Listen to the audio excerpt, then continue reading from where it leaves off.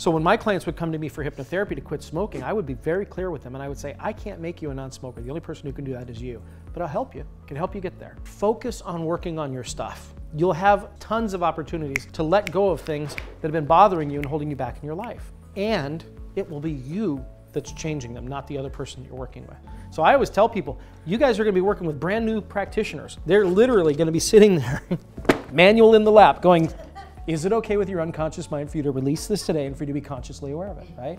They're gonna be reading right out of the book. And you know what? Frankly, you guys will be just as good as I am. It doesn't matter if you're reading it from the book or if you're doing it from memory like I am. A switch pattern's a switch pattern. One of the best things you can do in NLP is actually remove the ego from it, because the ego is deceiving.